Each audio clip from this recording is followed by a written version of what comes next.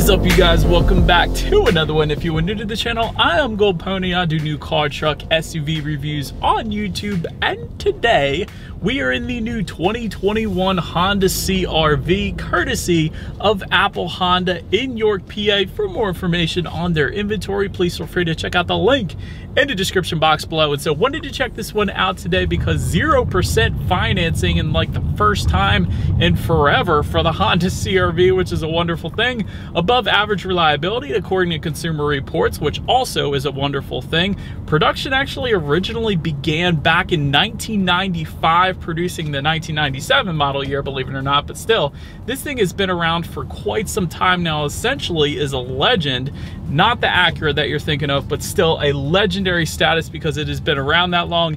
And so in this video, I will be testing out and going over everything about the CR-V, from acceleration to braking, ride quality, interior, exterior, all that fun stuff. So having said all of that, what do you guys say? Let's just go ahead and jump right into it. And as always, let's start with pricing. And so there, of course, will be several different trim levels for the 2021 CR-V. First one being the LX, starting at $25,350.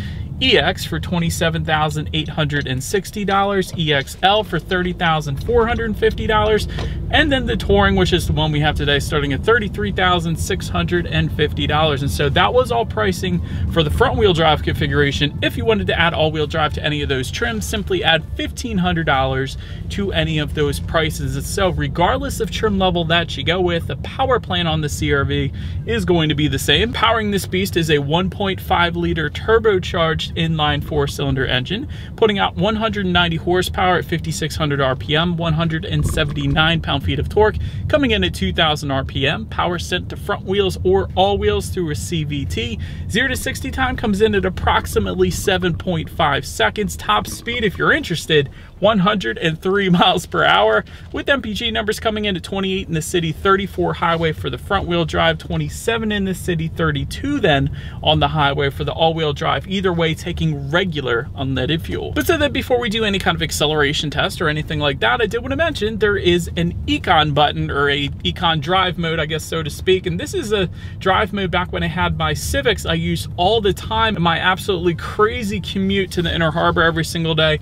Essentially what that drive mode does is adjust things like the throttle response, the shift points, and actually the climate control settings as well. So when you hit that, it is going to dial back the climate control slightly, but that is to give you better MPGs, and it actually does make a substantial difference with your MPGs when you put it in that Econ driving mode. So I did want to mention that the little green light is going to pop up on your digital gauges there, letting you know you're in that driving mode. By the way, also there is a little LED lighting on the very top of those gauges, is going to change in color dependent upon how you're driving at any given time as well. So I've always liked the Honda's kind of done that with really all of their vehicles. But having said that, now what do you guys say? I am actually going to find a straightaway off the main road here, and we're going to do a quick little acceleration here on our straightaway, and let's see how quickly we can get this new 2021 Honda CR-V here up to speed. All right, in 3, 2, 1, and the engine shut off. Perfect timing.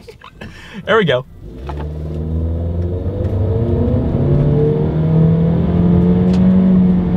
Okay, definitely not too shabby. That was a very good acceleration for what this SUV is. And yeah, you're definitely not going to have any issues merging onto the highway. And really 0 to 60 in 7.5 seconds is a plenty good number for this SUV. So absolutely no issues when it comes to the acceleration here in the Honda CR-V. But to go along with that acceleration, as always, braking is equally important. And so up front, you will find 11.1-inch ventilated front discs. In the back, 10.2-inch solid rear discs. As far as that 60 to 0 stopping distance goes, it comes in at 129 feet. And I will say it's not the best out there. Some SUVs do come into the 130s, but I typically do like to see SUVs coming in the lower 120s, if not the 1-teens, like the Honda HR-V, for example. That has excellent braking, believe it or not. So anyways, a little bit on the high side, but braking feel is plenty fine for this one. It is a little bit softer than some of the other competition, but it's not bad. But touching on suspension and handling, up front you're going to get a McPherson strut front suspension. In the back, independent multi-link rear suspension, of course front and rear stabilizer bars. As far as ride quality goes, that is plenty fine. Really, the CR-V has never had any issues with ride quality. It's always been perfectly fine. Another thing I really love is cabin noise, or the lack thereof. Honda does cabin noise very well compared to a lot of the competition. It's very isolated in here. There is not a whole lot of exterior wind noise coming into the cabin, even at higher speeds I've experienced. So definitely very nice when it comes to cabin noise. Steering feel is just right, to be quite honest. It's definitely not too heavy, it's definitely not too loose, so it is perfect for the CR-V, I will say that as well. Then touching on visibility, I can see perfectly fine out the back. You shouldn't have any issues there. And actually, if you were to go with the touring trim level that we do indeed have here today, you're also going to get rain sensing windshield wipers as well. Love that, because it is about to start pouring down rain here in Pennsylvania. Essentially what that is it's going to automatically turn on those windshield wipers for you when it starts to detect that rain or mist or whatever. So it's just one less thing you got to worry about, so that's a big benefit there as well. But that about rounds out the performance segment of this review, you guys. Let's now go ahead and take a look at the exterior of our brand new 2021 Honda CR-V. All right, so here she is, you guys, the new 2021 Honda CR-V, finished in modern steel metallic.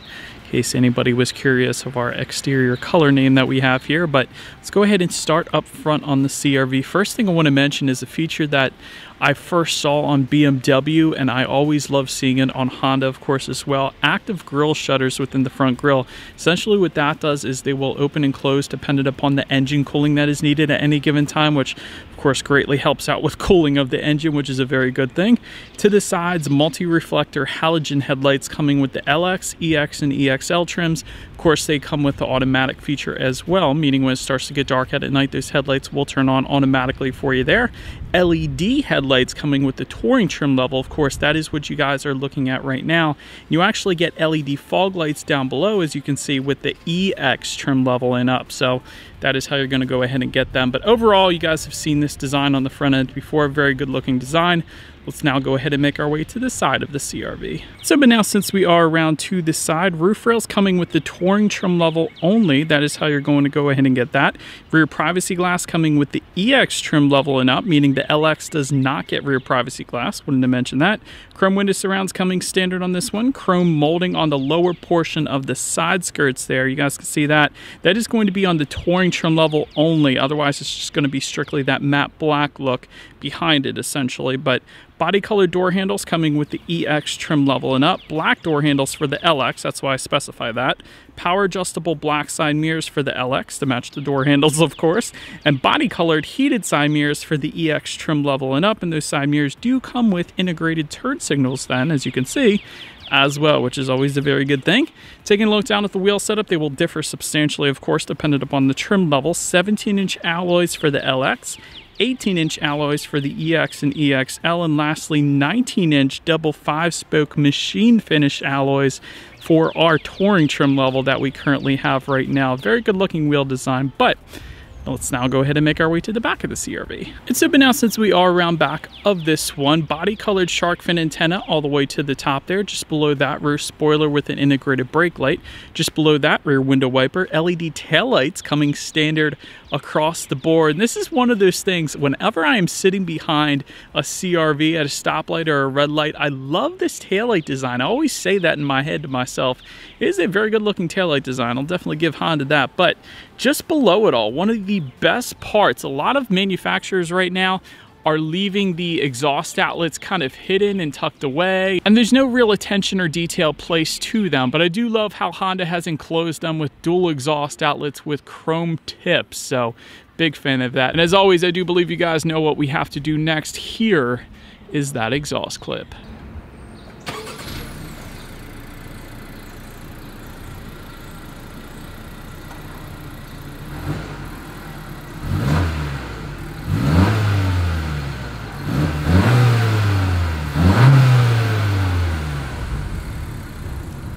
Alright, so now since we are around back of the CR-V, when it comes to opening that rear liftgate, there is a button on the key fob itself. That is one way. Simply hold that down. There's also, of course, a button on the liftgate itself, and there is a button by the driver's side left knee then as well. And One further than that, if you go with the Touring trim level that we have today, that Touring trim level actually also gives you a hands-free power liftgate, which is super convenient as well. But once opened up, cargo capacity comes in at 39.2 cubic feet. If that was not enough space, there is a 60-40 split, meaning the rear seats do fold down, bumping that up to 75.8 cubic feet. And by the way, it was super easy folding those rear seats down. There are 2 levers found in the cargo area. Simply just pull those and the rear seats do fold down automatically for you there. So that is definitely pretty nice.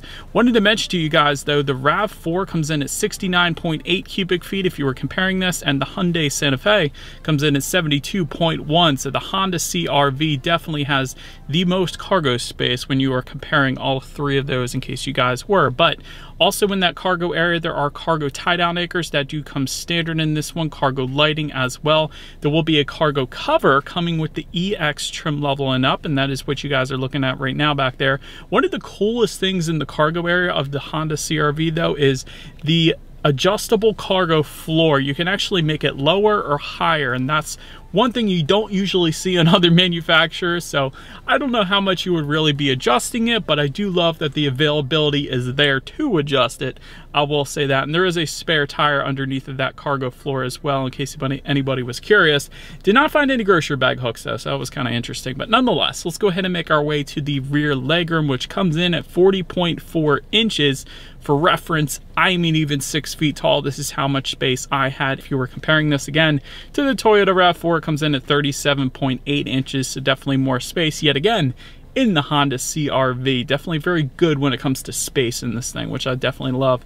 Rear ventilation comes standard on all trim levels. There is also a rear center armrest with cup holders coming standard across the board as well. And if you were to go with the EX trim level and up, you will find dual USB charging ports, which is super important for the kids in the back seat as well. So definitely a huge fan of that. But now let's go ahead and make our way to the front seats on the CR-V. And so manually adjustable cloth seating is going to come with the LX trim level. The EX then is going to add a 12-way power driver seat with 4-way power lumbar and heated front seats then as well. EXL, L meaning leather, is going to add leather seating, of course, and a 4-way power adjustable passenger seat as well. And overall, when it comes to the seat comfort, I actually said that in my mind. Second I got in this one, I can tell you these seats are plenty comfortable, so absolutely no issues with taking the CR-V on a long road trip to Ocean City, Maryland or something like that. I don't know why I always reference Ocean City. I just really want to go back. But the seats are definitely comfortable, I will say that. But then taking a look at the steering wheel, it is tilt and telescoping. It is leather wrapped for the EXL and Touring trim levels, and it will actually be heated then as well for the Touring trim that we have today. That button's located on the right side of the steering wheel. So that is super nice for super cold days in Pennsylvania, quite unlike today, which is kind of nice in PA here. But anyways, let's now go ahead and make our way to the startup. Let me first start by showing you guys the key. You do have your Honda logo on the one side, and when you flip it over, lock, unlock, that button to pop the rear hatch, and this circular button is going to be your remote start, which I love. That comes standard with the EX trim level and up. But push button start also coming standard with the EX trim level and up. So all I am going to do is simply put my foot on the brake and press that engine start button, which is located just to the left of the infotainment screen, which we'll get to in a second here. But first, let's check out the gauges here. The majority of those gauges, of course, being completely digital. You do have your engine temp all the way to your left, fuel information to your right, and of course the digital display, which can be controlled by using the steering wheel mounted controls found on the left side of the steering wheel, giving you things like when you need your next oil change, tire pressure information, radio settings, and of course a large digital speedometer, trip A, trip B, outside temperature, your basic stuff essentially. So pretty much everything you could possibly want up there. Very cool looking display, very cool looking gauges in my personal opinion. So I'm definitely digging it. But now let's make our way to overall interior quality. A power moonroof coming with the EX trim level and up, overhead sunglass holder for every single trim level of the CR-V. And Honda actually does this one better, because you actually, when you press that overhead sunglass holder, get a rear conversation mirror, or as I like to refer to it as, the school bus mirror. So you can spy on the rear passengers and then yell at them when they are not listening to you. So I don't know, I always find that pretty cool. And that's a Honda thing. I don't know if any other manufacturers are doing that still right now, but I like it. But HomeLink controls coming with the EXL trim level and up. That's going to be found just behind that rear conversation mirror there. Automatic climate control coming with the LX, meaning you can set your own temperature and it'll get there for you. dual zone climate control coming with the EX trim level and up, auto dimming rear view mirror for the EXL trim level and up, ambient lighting for the Touring trim level only, wireless phone charger for the Touring trim level only as well. That's found just below the shifter here. And by the way, shifter is actually kind of located not so much in the area between the driver and passenger seat, but directly located just underneath the infotainment screen. And the CR-V's kind of done that for a while, and the Honda Civic Si actually did that with their manual transmission back in the day as well.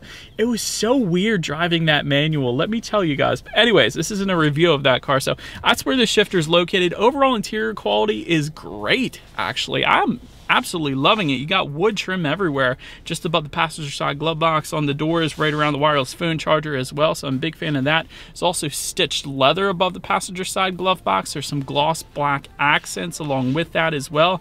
My only constructive criticism really is there is some matte black plastic just behind the wireless phone charger and right around the shifter, but other than that, interior quality is wonderful in the CR-V. And we do have the top trim level, so that might contribute to that a little bit as well, but I'm really digging it. Once again, well done Honda there. But let's now go ahead and take a look at the tech display. 5-inch LCD screen coming with the LX. Nobody wants that, but if you were to go with the EX trim level and up, you will get a 7-inch color touchscreen display. That is currently what you guys are looking at right now. That gives you Bluetooth and audio streaming, Android Auto, Apple CarPlay. You're only going to get that on the 7-inch color touchscreen display, meaning free navigation as long as you have a smartphone displayed up on that screen. So that's definitely a big selling point there. Factory navigation system coming with the Touring trim level only, although you don't really need it these days as long as you have a smartphone, like I was saying.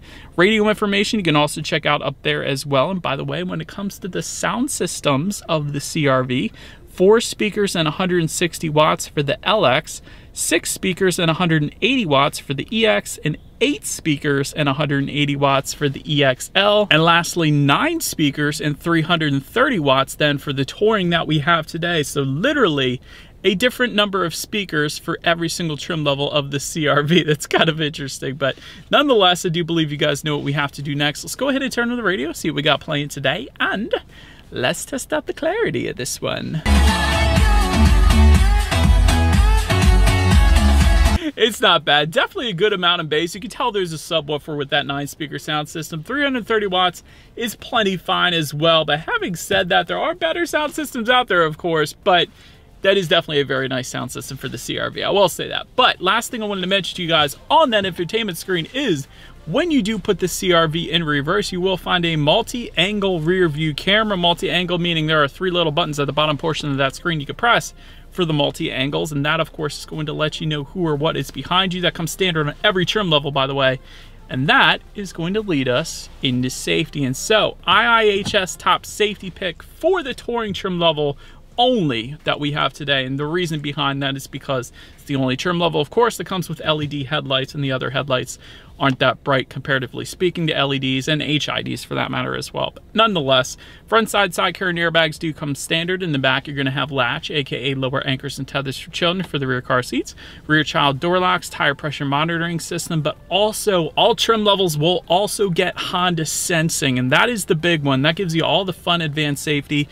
including forward collision warning, adaptive cruise control, lane departure warning, automatic high beams, collision mitigation braking system, road departure mitigation system, and lane keep assist then as well. And then in addition to that, if you were to go with the EX trim level and up, you will also get an acoustic vehicle alerting system and a blind spot monitoring system with rear cross traffic alert then as well. And so when it comes to my final thoughts here of the Honda CR-V, the acceleration pretty darn good, I will say that, comparatively speaking to the other vehicles in its segment. Fuel economy, once again, very darn good. Cargo space really is where this one pulls ahead of the pack when you're comparing it to the competitors, because 75 plus cubic feet of cargo space is definitely a good bit, and borderline almost jumping up to the next segment as well. So that is definitely a good bit of cargo space in this one. Reliability is great. You guys could check out consumer reports for that. Honda CR-V has kind of been known for that for quite a while now. Tech is kind of falling behind. That's what I would say on constructive criticism. Would have liked to have seen a different fully digital gauge cluster, including that engine temp as well as the fuel information on the left and the right there as well. Also, a 5-inch infotainment screen should not even be in existence anymore in 2021. I will say that. The 7-inch color touchscreen that we have today, it's good, but most other vehicles right now are at minimum 8 inches, if not like 12.3 inches, and that's for vehicles like Hyundai and Kia even. So that is one thing that's slightly falling behind. Multicolor ambient lighting would be pretty cool in my personal opinion as well. But the only other thing I can think of, and I don't think Honda's going to change it, is the CVT is somewhat emotionless. I'm sure they got a lot invested in that at this point, but it would be nice to see maybe an 8-speed automatic or 10-speed automatic or something like that, so that way you can stick with the fuel efficiency that is currently getting, but you can add a little more motion to the driving then as well, as opposed to this boring CVT that we have. But nonetheless, that is about it for this one, you guys. Thank you so much for watching. Feel free to put in the comments what you think of the new CR-V. I always like to read your comments. Be sure to hit the subscribe and the bell notification button if you're into new car reviews. That is what we do here on this channel after all. Do appreciate you guys watching more than you know, and I will see you guys all in the next video. Stay gold.